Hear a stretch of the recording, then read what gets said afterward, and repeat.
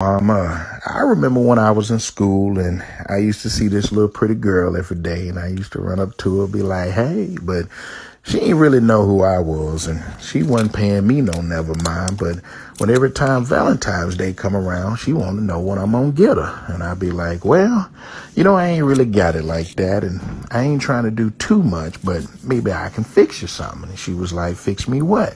I said, well, I can take some garlic butter and I can spread that over a lobster tail and maybe over a little salmon, and I can put it in the oven, because I ain't really got it like that, and I ain't trying to do too much, but maybe I can fix you something. And she was like, oh, okay, fix me what? I said, well, I can get a little shrimp and some quinoa brown rice and make a little shrimp fried rice, and I can put that in a little pineapple bowl, and I can throw that buttery lobster and salmon over the top, because I ain't really got it like that, and I ain't trying to do too much, but maybe I can fix you something.